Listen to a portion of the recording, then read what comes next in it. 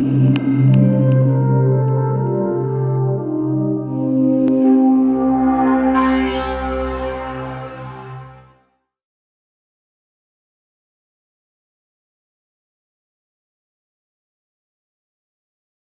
started with 3 partners, and now I have 4 equity partners and another 4 junior partners. So we have 8 partners, and we have about 40-something lawyers at the moment. So that puts us in the top 10, 20 lawyers, law firms in Indonesia. What we do is we provide a general sort of expertise. We kind of supermarket, I guess, focusing on corporate and commercial matters. Yeah. But because of now the size that now we are in, we now have the luxury of getting more specialized. Yeah? Like me now, I'm more focusing on resources, plantation, mining, oil and gas. So that's I focus on that. The rest, if it comes to me, if it's interesting, that I will do it. Otherwise, I pass it on to my other partners who can do that. Each of the partners try to, at least be specialized in some fields, so we can, more economically take charge of some matters. Because if you're not experienced in one sector, then you need to you need to study it, and then that study time becomes another cost for the clients. And we're fortunate enough that we have now 8 partners. Then we can one partner doing something, one partner doing something else. So that works out well, and our internal structure makes it worthwhile for one partner to send a client to another partner. Because now we're growing, and we are an open partnership. Every year there's a new, at least hopefully a new junior partners coming up.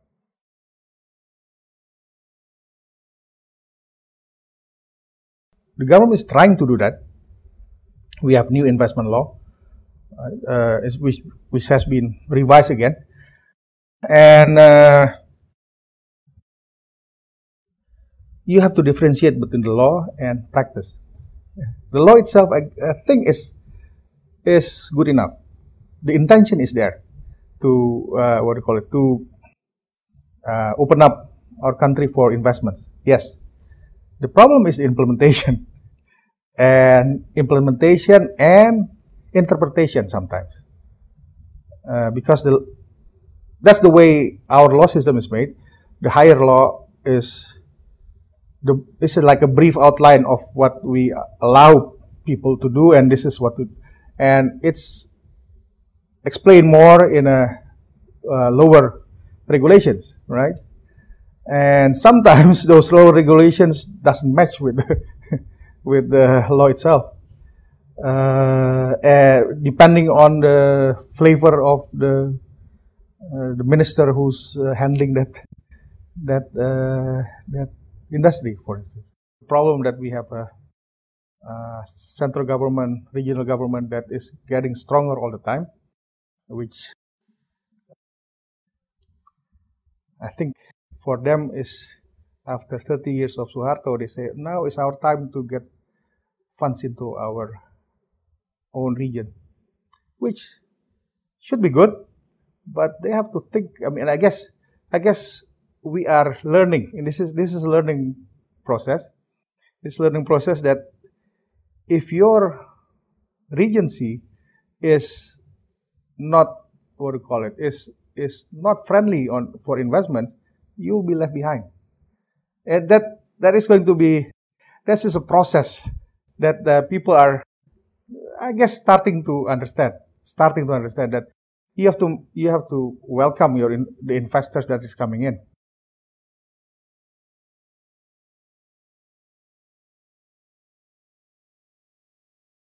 From the business side, I think you know the answer. Make it easier for the investor to acquire land. The problem is the compensation side, right? And one thing that people forget is that we are now a democracy. So everybody can shout whatever they want, whether it's right or not, including about their land compensation. And whatever law is made, if the common people don't like it, it's going to be it's going to be a toothless law.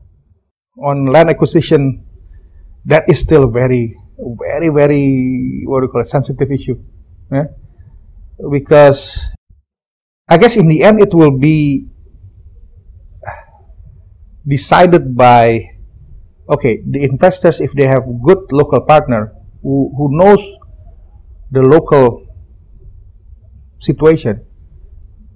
I hear from some clients who says, this is the way we do, if we do land acquisition, this is how we do it, I said, oh, that's interesting. I said, I mean, because they're so secretive in how they approach this kind of thing. Before somebody knows, and then the land price goes like, and that's getting to be an art. And if the investor has a good local partner who knows this, then the project will go forward.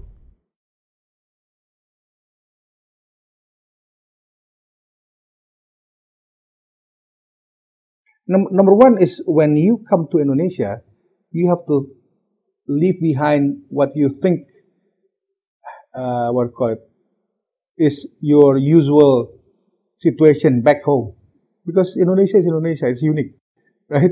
You have to tackle Indonesia Indonesian way, right? Number two, if you want to make a business successful, your personal relationship with your partner is very important.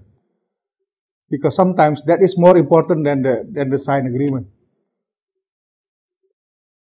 So that's, I mean, number three, if somebody signs an agreement without any hassles, be careful, because that guy is not really intending to honor it.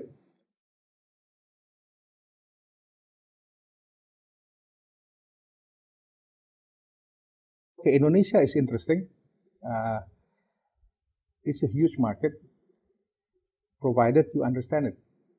That's the whole point. I mean, if you understand Indonesia, how to get along in Indonesia, then I think you'll be successful. You have to have a good representation in Indonesia. People who knows the local culture, of course, and how to deal. I mean, because there's different way of handling. If you are dealing with the state-owned companies, there's a difference dealing with them and with the private companies in Indonesia. There's some slight nuances that you have to understand.